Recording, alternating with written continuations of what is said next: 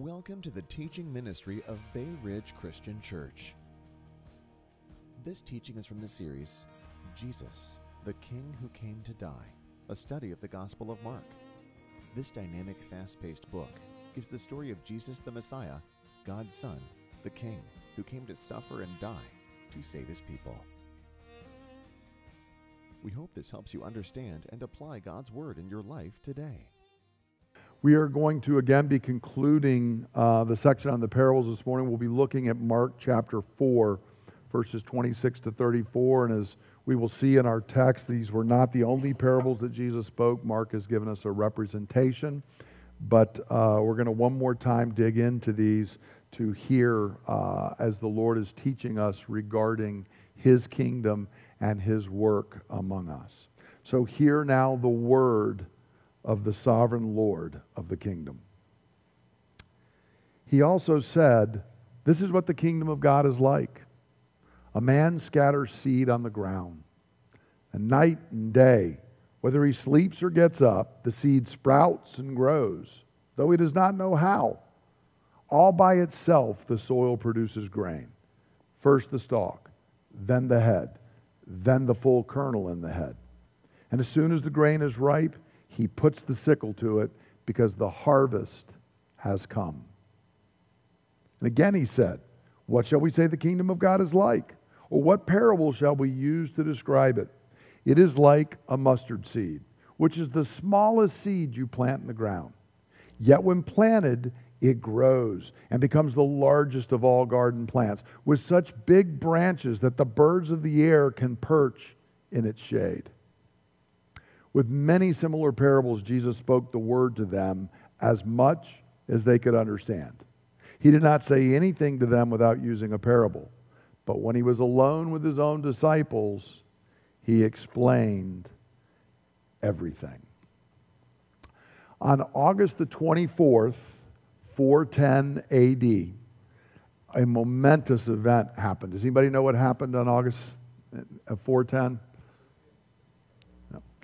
It's the day that Rome fell and was sacked by Alaric when he came in. And it was a momentous day because Rome had not been breached. Its walls had not been breached for over 800 years.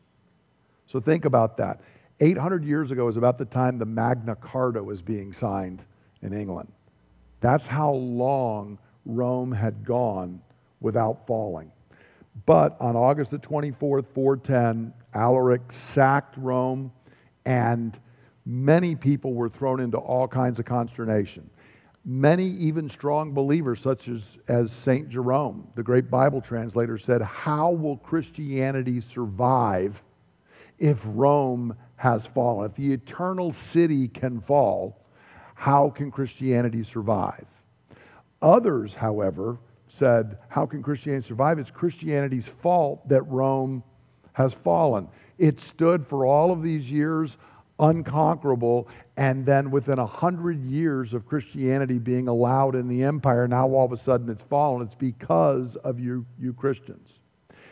A great Christian thinker named Augustine, who was Bishop of Hippo, therefore set out, hearing all of this, and he spent 20 years writing his great book, The City of God, in which he described the two cities, the city of God and the city of man, and how God has been at work throughout human history and how the kingdom was going to continue to work and to grow until Jesus returned. And it was a monumental work that has had, it's one of the most shaping works in all of the history of Western civilization, as Augustine tried to consider this question of how is God at work in all of the things going on at this world.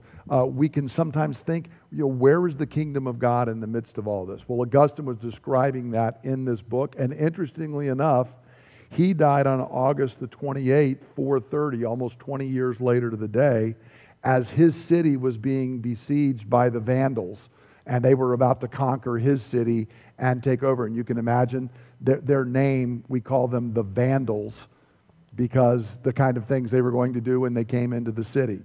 And so we want to ask ourselves that question today. When we're confused, when we look and see what's going on in the world around us, we can easily ask that same question that happened when Rome got sacked. How is the kingdom of God going to survive? What about the kingdom? I thought Jesus was coming and setting this up. What is happening around us? Well, long before Augustine had written the City of God, which is massive, it would take you a long time, Jesus explained this to us in the two parables that we just read.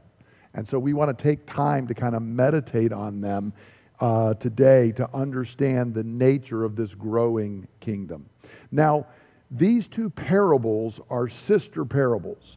Now, there are some distinctions between them. If you notice, I've got them highlighted in two different colors up there. The blue one is the first parable of the seed that grows, and the second one, which is in green, is the parable of the mustard seed. And there are some differences. First off, the parable of the seed that grows, that the farmer puts in the ground, grows, only occurs in Mark's gospel.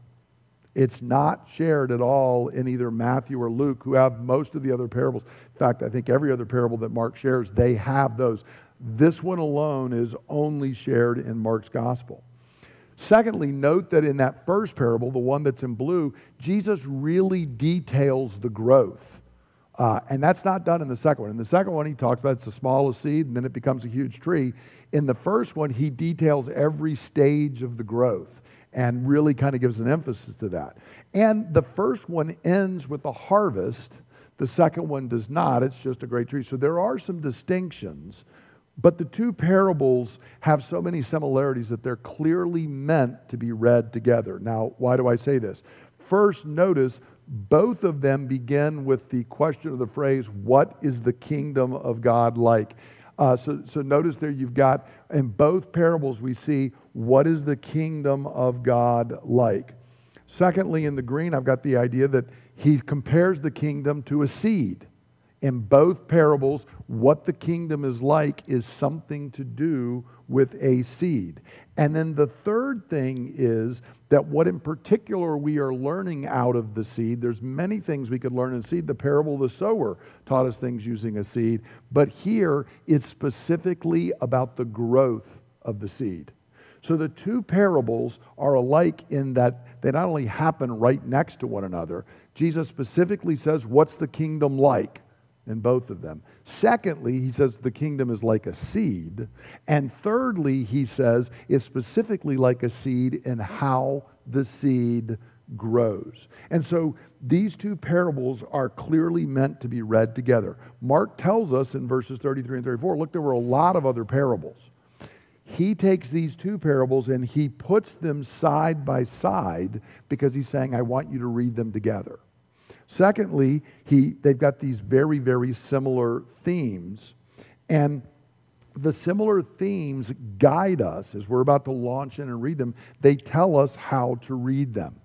Jesus is here telling us what we should expect regarding the kingdom of God, and perhaps even more important, what we should not expect regarding the kingdom of God.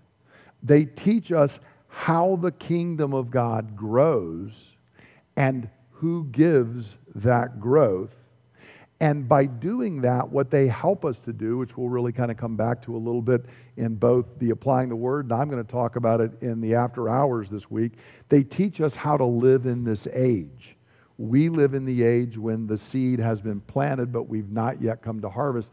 And Jesus is here giving instruction on how we can live in this age. So we're going to dive in now and look at these two parables and how they teach us regarding this growing kingdom.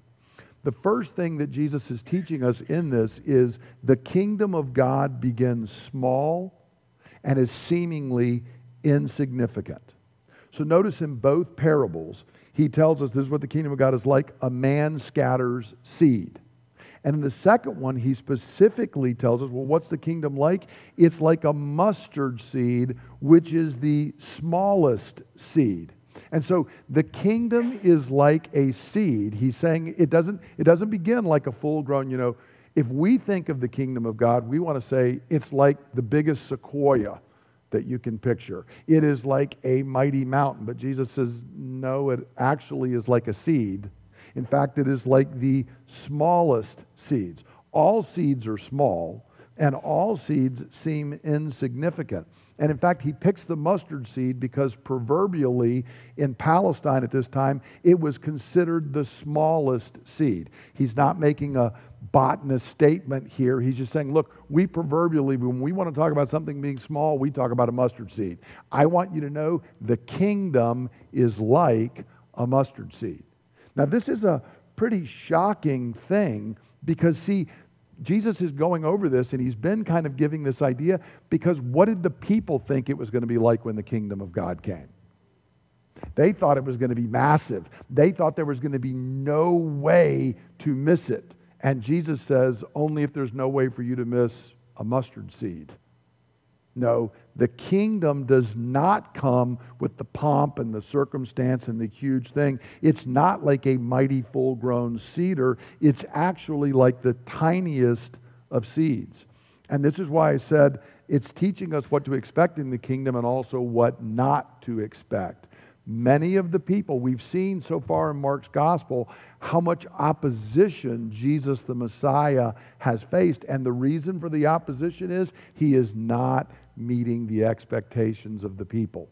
They are looking for and expecting a very different kind of kingdom.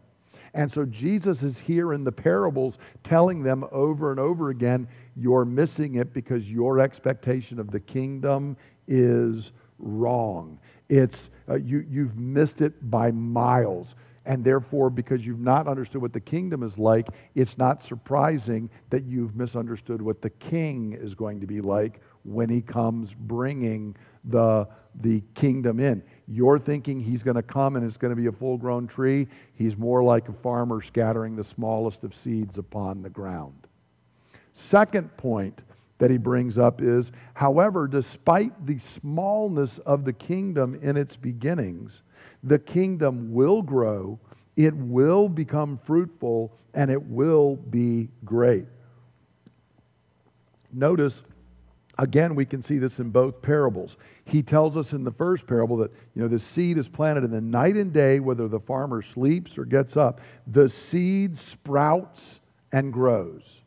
And in the second parable, he tells us, when you plant the mustard seed, it grows and becomes the largest of all garden plants. So the kingdom begins small, but he says, but look, there's an amazing power in this seed. When you put it in the ground, this seed grows. And in fact, it bears fruit. What's interesting in that first parable is note how Jesus takes the time to detail the growth. And again, we don't read the parables allegorically, so it's not saying, okay, what is the stalk stage of the kingdom, and then what does the head represent, and then what is the full kernel? That's not the point. He's saying, pay attention. The seed starts small, but it's not like even tomorrow you wake up and there's a full-grown thing. No. The seed starts small, and at first there's just a little sprout coming out of the ground. And then the sprout grows and there's a stalk, but it's still not done. Then the stalk grows and it starts putting out a head, but even then the head's not done until fully it goes along. He's kind of telling us there's this stage, so you should expect that there will be growth, but that growth is not instantaneous. It takes time.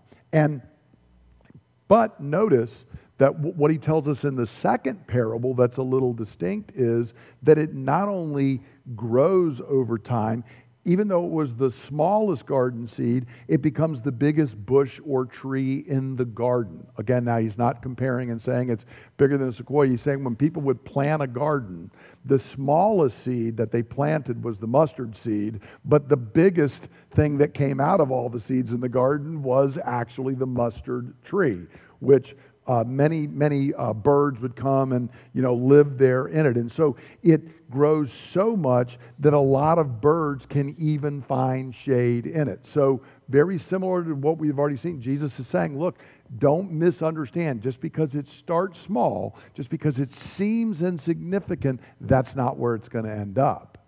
But you have to recognize that. Now what's interesting is Jesus is doing this because the people, that's not what they expected. But it's not because God hadn't already told them this. One of the great passages describing the kingdom of God occurs in Daniel chapter 2. And we won't take time to, I couldn't put it all up there. We studied Daniel a year or two ago.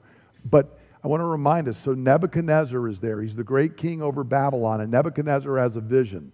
And nobody can tell what the vision is, but Daniel prays, and Daniel is given wisdom and insight into the vision. And in it, you remember there is a massive statue with 4 parts. There's gold and silver and bronze, and then there's iron at the bottom. And so Nebuchadnezzar's had this vision, but we'll pick up as Daniel's describing what's going on late in chapter 2, in verses 34 and 35, and then again in 44 and 45 when he kind of is explaining it. And he says, so while you were watching, a rock was cut out, but not by human hands. It struck the statue on its feet of iron and clay and smashed them. So next to the statue, how big is the rock? It's small. It's going down and it can hit the feet of this massive statue. But notice what happens. Then the iron, the clay, the bronze, the silver, and the gold were broken to pieces at the same time and became like chaff on the threshing floor in the summer. The wind swept them away without leaving a trace. But the rock that struck the statue became a huge mountain and filled the whole earth. So what happens to the rock? It starts small, but it grows great. And how great does it become? It not only displaces the statue, it fills the entire earth. And then he comes back in verse 44 and tells us this. In the time of those kings, the kings, he tells us, are the 4 things. There's Babylon, there's the Medo-Persian Empire, there's Alexander the Great's Greek Empire, and then there is the Empire of Rome. Okay, during which time Jesus comes and he's actually ministering. In the time of those kings, the God of heaven will set up a kingdom that will never be destroyed, nor will it be left to another people. It will crush all those kingdoms and bring them to an end, but will itself endure forever. This is the meaning of the vision of the rock cut out of a mountain. So notice, God had laid out and said, here's the way things are going to go. There's going to be 4 massive human kingdoms that are going to arise during the time of the 4th one. God is going to establish the kingdom, but is that kingdom going to come in as a mighty mountain initially? No. It'll be a small stone that will strike at the feet of the statue, but then long after those other 4 kingdoms are gone, this kingdom will be growing until it's a mighty mountain filling the entire earth. So Daniel had already told us the same idea that Jesus uses with the seed here. You should expect the kingdom of God will start small. But what did everybody think it was going to be? It's going to be huge. It's going to come with all of this fanfare and all this going on. And Jesus says, no, don't miss it. There's another place where actually he said, a lot of you are asking what the kingdom of God is like. When it's going to be. He said, the kingdom's right here in your midst, right now. I'm here. The king is here. The kingdom is here, but it's not what you expected. Now, interestingly, and I won't take time to go into it, if you look in Daniel 4, Nebuchadnezzar has another vision, and the other vision is of a great tree that is huge, and all the birds of the nations come in and they take into it. That tree, we were told, was actually Nebuchadnezzar, the great king. But now the tree is the kingdom of God. Okay, so it's kind of interesting. Jesus is kind of taking reference back to Daniel, and you may remember in Daniel is actually the phrase Son of Man. And what's Jesus' favorite phrase? Son of Man. There's a lot in Daniel that Jesus picks up on. So he's told us this, and so it's a point to you and me. We should never despise the day of small beginnings with God's kingdom. Because this is how God planted the kingdom. It's also how his work usually starts with us. And in fact, it's so much a principle the way God works, I get kind of nervous and suspicious when things grow too fast. And it's too readily apparent. Because that's just not in general how God works. Okay? God wants to work his plan out. He takes a wandering Aramaean named Abraham and says, I'll make covenant, I'm going to save the whole world. And how long does it take? A long, long time. I can even go back further. You remember in the garden, Eve, a seed is going to come out of you that's going to do this. And then Eve gives birth to Cain, and what does she say? It's here. Well, not exactly. He's going to actually kill his brother. Okay? See, we think immediate. God says, no, don't despise the day of small beginnings. It will grow, but it's like a seed. You can't plant it today and expect harvest tomorrow. It doesn't work that way. Then the third thing that we're told, and this is very encouraging to us, is the kingdom grows by the power of God and His Word. The kingdom grows by the power of God and His Word. We really see this in the first parable. So notice he says in verse 27 and 28, the farmer has sowed the seed. And then we're told night and day, whether he sleeps or he gets up, the seed sprouts and grows, though he does not know how. All by itself, the soil produces grain. First the stalk, then the head, then the full kernel in the head. So notice the farmer sows the seed, and then his job is mainly waiting. He's just waiting for it. Notice the farmer sleeps and the farmer gets up, but what's the seed doing the whole time? It's growing. Whether the farmer's asleep or whether the farmer's awake, the seed is constantly growing. And notice Jesus uses this interesting phrase, all by itself. It's actually, the Greek word is automate, from which we get automatic. Okay, he says, look, the farmer, what if the farmer lays there and talks to the seed? Does that make it grow any quicker? What if the farmer says, I can't sleep at night because I'm sitting here and I'm fretting? Does that make the seed grow any quicker? No.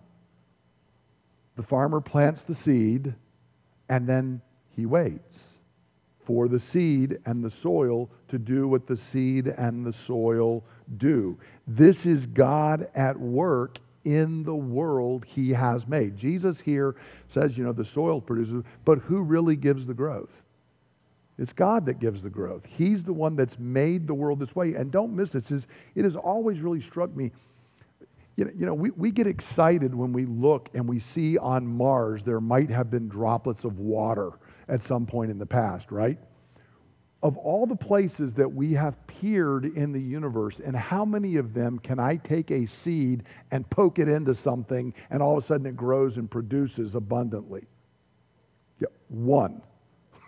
The rest of the universe, it may be beautiful, but it appears pretty barren, right? But this one, amazingly enough, you can plant a seed and you can sleep, you can get up, you can do whatever, and it grows, and it grows, and it produces. And so he even points out there, notice it's an amazing statement, he says, the farmer doesn't even know how this works. This is his job. But he doesn't understand it. I mean, and especially in their day, they didn't. Now, we've uncovered all kinds of things today about this. But can we really do this on our own? No. I mean, we are dependent on, no matter how much we break it down, there's still this mystery that says, man, alone of all the places, you can put a seed in the soil and it grows and it produces. And how much more the kingdom of God?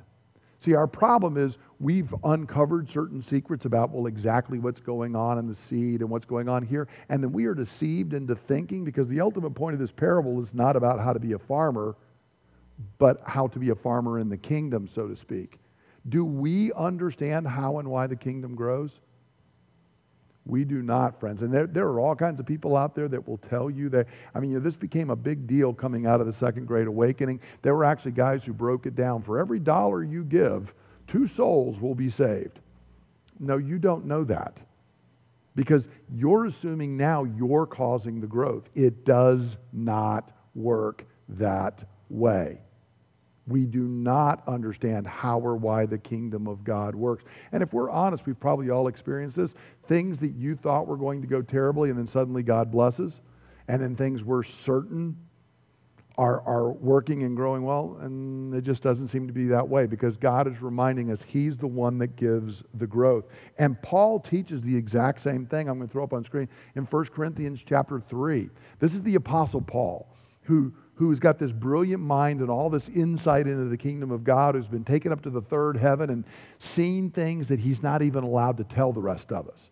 Paul says this, I planted the seed, Apollos watered it, but God made it grow.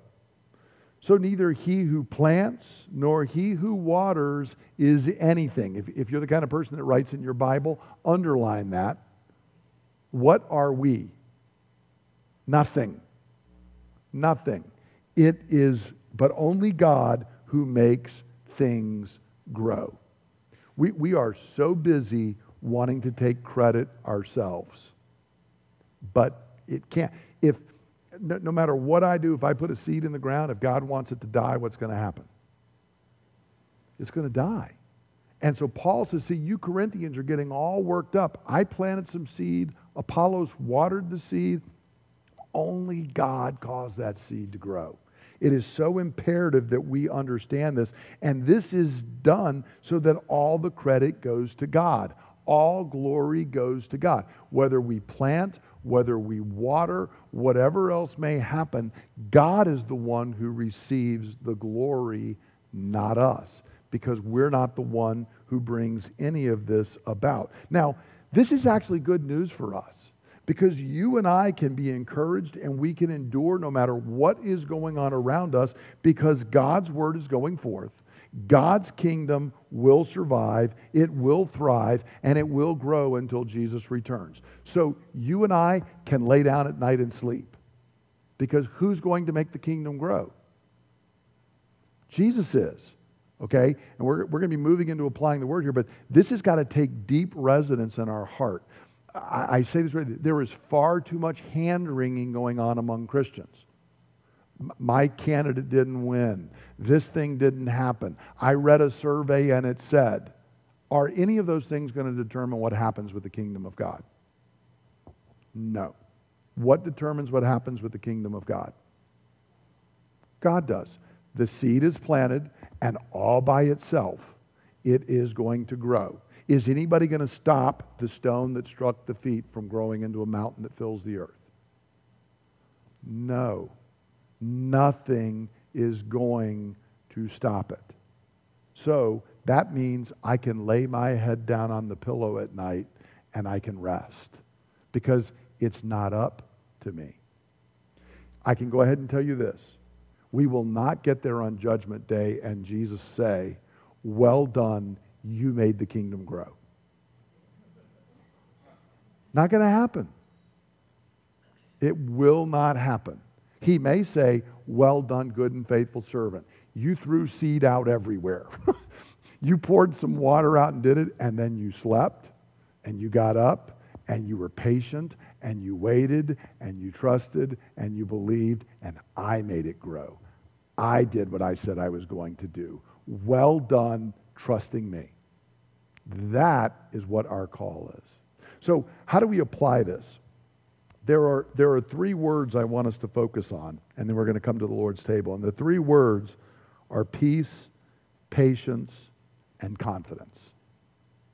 Notice, again, in the first parable, so the first question is, am I at peace regarding God's kingdom? Notice, night and day, whether he sleeps or gets up, the seed sprouts and grows. So notice here, it uses, the Hebrew phrase, because the day kind of begins with the night, okay? But what does it tell me that farmer can go to sleep at night? He's at peace. He's not fretting. He's not sitting out there and working. I mean, this is where his food's going to come from, okay? If the seed doesn't grow, he doesn't get to run down to Giant or Safeway, right? This is his food. But he's at peace because what has he learned through life? I put the seed in the ground, and it grows, and it produces, and it works. And so the farmer can sleep while he waits for the crop to mature. He doesn't need to sit around and fret. He is at peace while it is growing. The farmer, again, doesn't even understand how it all works. But that doesn't cause him to fret. Who does understand how it works? God understands how it works. So, the eternal city fell. How will the kingdom survive? Exactly as God intends for the kingdom to survive. Okay? He is at peace. See, and that's the amazing thing. I began with that today. Jerome's a brilliant man. But one might have pointed out to Jerome, how will Christianity survive without Rome? You do know they were killing us for the first 300 years, right? The question was, how were we going to survive with Rome? And we quickly forget that. And we put our trust in something else. But it will survive. What if America fell tomorrow? Will the kingdom survive? Yes, it will. The kingdom will survive and do well because God has promised it well. So many Christians today, we're not like that farmer. We find it hard to sleep at night because we think if I go to sleep, how is it going to grow? We give ourselves way too much credit. Okay? God is the one that's going to cause it to grow. Nothing is going to prevent the coming of the kingdom of God. So brothers and sisters, we're called to sow seed and then to sleep, knowing that God will do his work. Do I have that kind of peace? Because if I don't, what's that a sign of what's going on in my heart? Where does my confidence really lie? It really lies in my own effort. You know, and this is the thing. Look, you can love Jesus. One of the things that has happened, there's been a lot of surveys about this, particularly during COVID. The amount of pastoral burnout is insane. And one of the things that lies at the root of that is we can get wrapped around and think it depends on me. It does not depend on me. It's not dependent on these elders. How did the church survive when Paul and Peter got martyred at almost the same time? Just fine. Because the church was never dependent on Peter or Paul. The church is dependent upon Jesus Christ.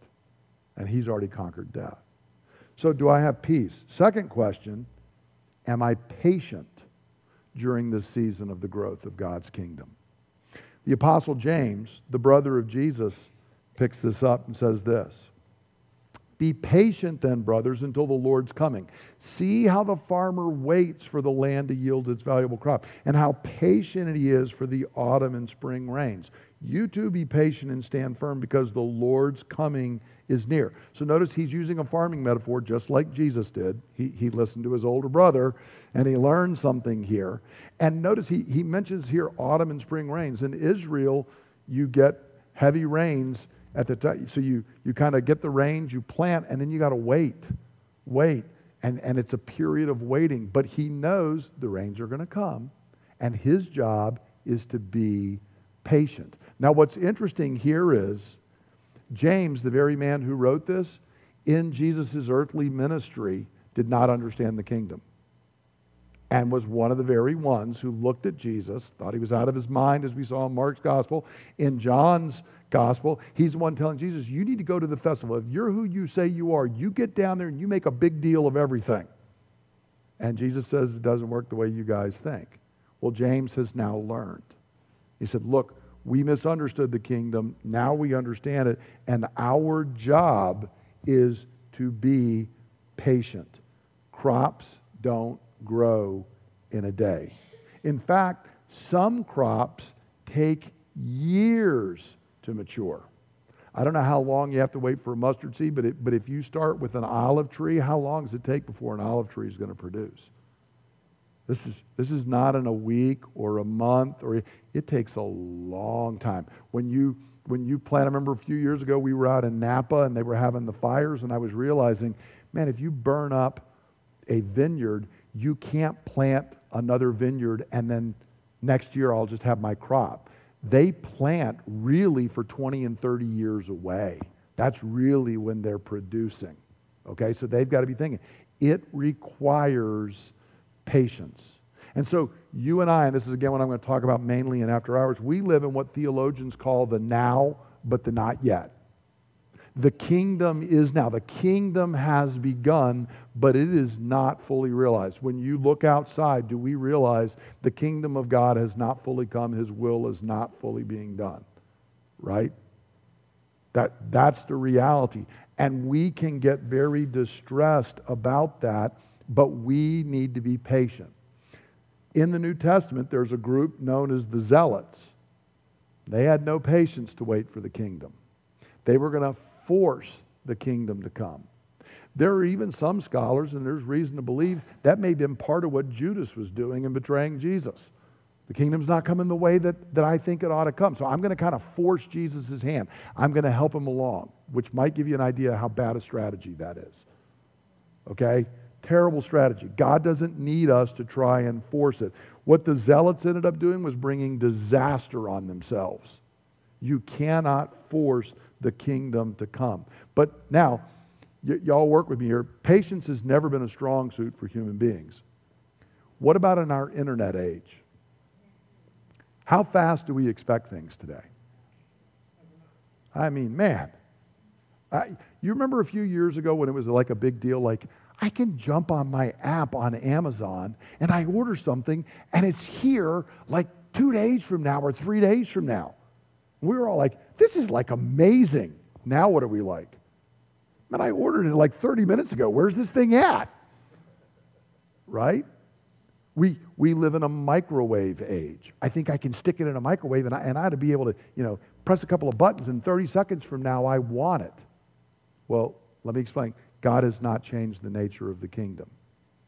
He's not said, oh, now you've got the internet and everything's instantaneous, so the kingdom's going to change nature. The kingdom is like the internet. No, it's not. The kingdom is like a seed. That means it's a great temptation for us. And we can no more make the kingdom grow and come to fullness than a farmer can make a crop mature ahead of schedule. If that farmer sits out there impatiently, fretting, worrying, trying to make that crop grow quick, is it going to grow any quicker? In fact, if he tries to do that, what's probably going to happen?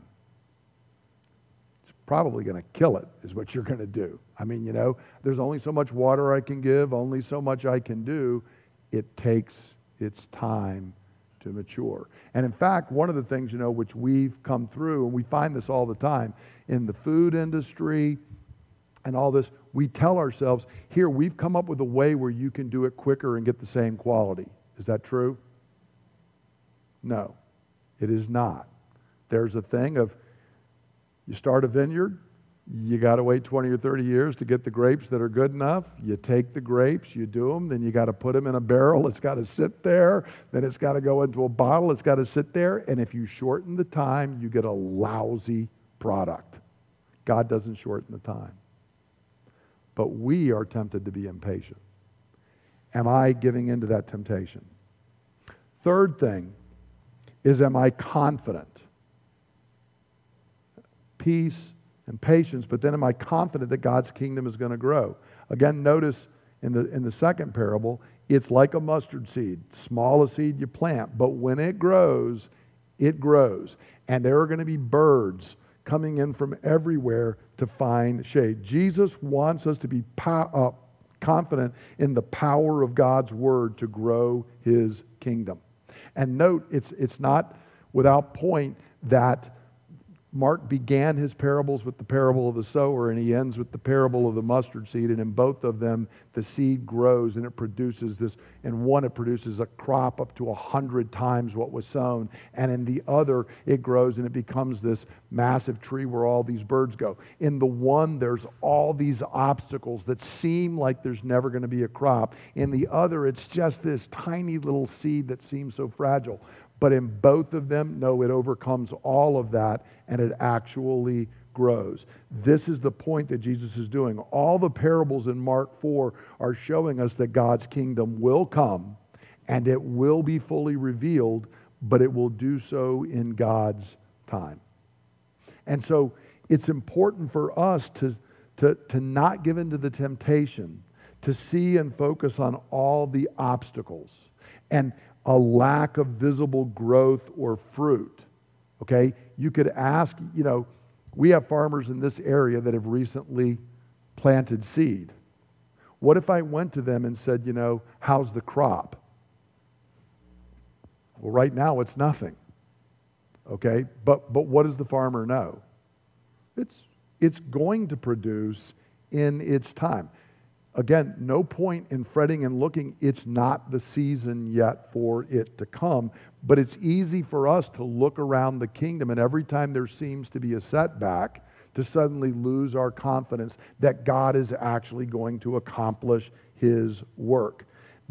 And consider this. The kingdom of God began so small. Jesus is telling these parables because he's the sower. He's done this, and so many people missed him. They didn't understand. They didn't recognize him for who he was. What did we do with the sower when he was sowing the kingdom? We killed him, right? Appears to be the end. He's raised from the dead. But the church is this small ragtag group. And the mighty Roman Empire is arrayed against it. They are being persecuted by the unbelieving portion of God's Old Testament covenant people. It seems so much has been torn against it. Not to mention that back in the days when this is going on, did they even know that there were tribes living over here in North America? They didn't even know that there was a North America. They had no scope of how big the world was. But I want you to consider today, how far is the kingdom of God spread? The kingdom has spread more in the last century than it had done since God gave the promise of the Garden of Eden all the way up to this century. The growth is not slowing. Growth is actually accelerating. And so it's imperative for us to understand God's kingdom is growing. And I want to encourage, don't give in to all the things that want to try and make us fret. There's all kinds of studies. Religion is dying. The Christian faith is not going to survive. Don't believe all that stuff. How do we know that the faith is going to survive? God's promised it's going to. It does not matter. I don't know what tomorrow's going to hold. It may be that someday it's not going to be Captain Picard or whoever, but maybe we'll be out there on some kind of ships floating around and doing all this. But you know what will survive through all of that? The kingdom of God. It is going to survive.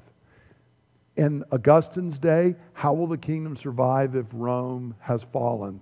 And the answer is, it survived just fine. Barbarians come in and conquer Rome, and the gospel conquers the barbarians. And then the gospel gets to the British Isles, and the Vikings come in and they're raiding, and they're taking everything away, and the gospel conquers the Vikings. We can see this pattern over and over again. Today, Islam is there and is persecuting the church in many places. There is communism. There is just our secularism here in the West. Are any of those things going to prevent the kingdom of God from growing? No. Of all people, we should be confident. And this is the root thing, because if I don't believe this, I won't be patient. I'm going to try and help God along, and I will not sleep at night until I see it. But if I am confident that it does not matter what the latest poll says, it does not matter what happens in the election, it does not matter what the media is doing, all these people are arrayed against the kingdom, none of that's going to change anything. Because God's kingdom is going to grow, because he has promised that it will grow. And this is why Jesus has given us the parables. And I want you to again think through this. He gave them as parables because they require us to stop, slow down, meditate, turn this over, because the more I do that, the more it sinks down. Because we have been so formed and fashioned and shaped by our world to misunderstand the nature of the kingdom, to misunderstand the nature of God's work, that it is easy for me to lose my confidence that God is keeping his word, to become impatient, to be completely lacking peace. But if we let the parables do their work, then they can make us confident, patient, and full of peace. Now, what we're going to be doing is we're going to come to the Lord's table in just a moment. And the same king that has told us these parables invites us here to the table. And he invites us to the table in this age. See, won't it be glorious on the final day when Jesus is returned? We've been raised from the dead. There is no more sin, no more sickness, no more sorrow. You and I are perfect. And there is no one resisting the will of God. And we sit and eat and drink. Won't that be a wonderful day? And that's going to be amazing. But right now, are there enemies? They're all around. But Jesus doesn't say, wait until all the enemies are put down, then you can sit and eat at the table. He says, no, right here in the presence of your enemies, I bring you into a feast. I'm going to encourage you. I'm going to strengthen you. I'm going to comfort you. And it helps us as we are waiting. Now, what I want to encourage us to do before we come to the table is I want us to take just a minute to, we're going to take a minute and let the Holy Spirit speak. Is there any area where my misunderstanding of the kingdom is leaving me lacking peace? I can't sleep at night. Lacking patience. I'm trying to work and to get it done, which ends up leading me into, when I was a dad, one of the ways I sinned, and I had to memorize Bible verses to help me with this, is if my kids were not responding the way I wanted, then I'm going to make them respond the way I want. Who thinks that ended well? Right? It doesn't end well. I then get upset, lose my temper, and God has to speak to me through James and say, man's anger does not bring about the work of God. It doesn't, okay? And it may be that we're lacking just honestly confidence that God will do what God has promised to do. So I'm going to be reading out of Isaiah 55, and then we'll do the institution of the supper. But before we take it, and you can start even now, let the Holy Spirit speak to you. Is there one of these areas? Is there some area in life that you look and say, I know God has promised, but I'm finding it hard to wait. I'm finding it hard to trust. And let the Spirit speak and minister to that. Now I'm going to read out of Isaiah 55. This is the last half of Isaiah 55. But hear the Lord's word to us as we prepare to come to this table. Seek the Lord while he may be found. Call on him while he is near. Let the wicked forsake his way, and the evil man his thoughts. Let him turn to the Lord, and he will have mercy on him. And to our God, for he will freely pardon. For my thoughts are not your thoughts, neither are my ways your ways, declares the Lord. As the heavens are higher than the earth, so are my ways higher than your ways, and my thoughts than your thoughts. As the rain and the snow come down from heaven, and do not return to it without watering the earth and making it bud and flourish, so that it yields seed for the sower and bread for the eater, so is my word that goes out from my mouth. It will not return to me empty, but will accomplish what I desire and achieve the purpose for which I sent it. So you will go out with joy and be led forth in peace. The mountains and the hills will burst into song before you, and all the trees of the field will clap their hands. Instead of the thorn bush will grow the pine tree, and instead of the briars, the myrtle will grow. This will be for the Lord's renown, for an everlasting sign which will not be destroyed. The Lord has promised, whatever word he has spoken, whatever promise he has made to you, it will not return void. So we'll actually take a moment right now just to let the Lord speak. If he brings to mind any area where you're struggling to trust him, let's take that to him and receive from his Holy Spirit.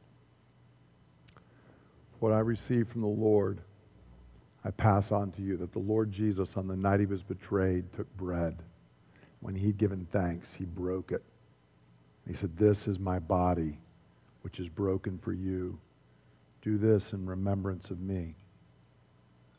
And after supper, he took the cup. He said, "This cup is the new covenant of my blood, which is poured out so that your sins may be forgiven. Drink from this, all of you, in remembrance of me.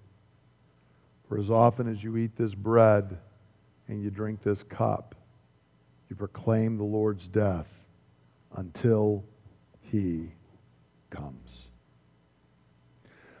Lord, you are the faithful God, making and keeping covenant for 1,000 generations. But we are fickle like shifting shadows, quick to forget your past faithfulness when temptations, troubles, and trials arise. Lord, when the sin of Adam and Eve was still fresh, in your mercy you promised a seed who would come to work salvation for us. But as the centuries passed, most forgot this gracious promise, believing the deceptions of this world rather than your covenant word. But in the fullness of time, you sent forth Jesus, born of a woman and born under the law, to redeem us.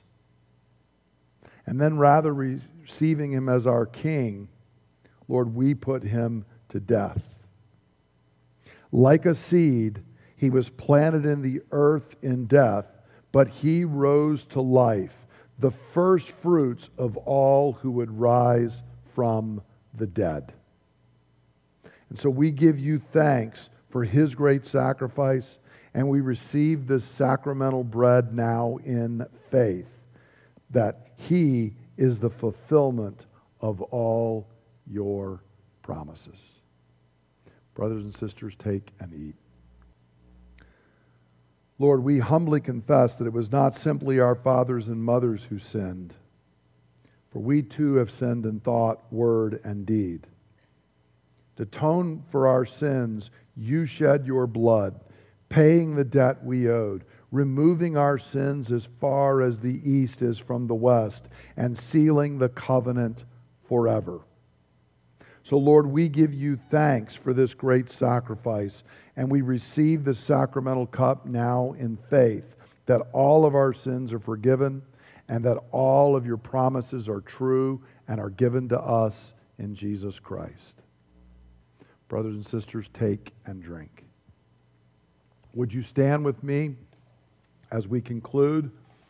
And as I cry out to the Holy Spirit, I encourage you to do the same, especially regarding whatever area the Lord might have brought to your mind.